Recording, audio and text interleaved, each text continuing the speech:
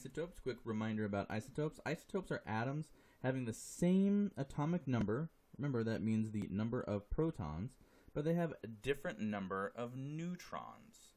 Most elements, not all, have at least two stable isotopes.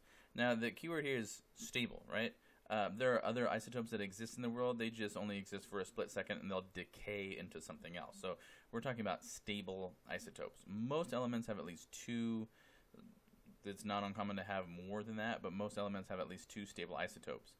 There are very few that only have one stable isotope, and here are some examples: aluminum, fluorine, and phosphorus. That's not really going to be a test question, but just to show you that there are very few that have only one stable isotope.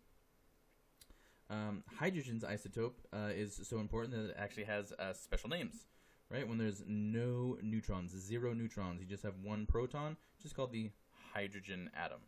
Hydrogen atom, right? That's the name of. I'm going to look like this.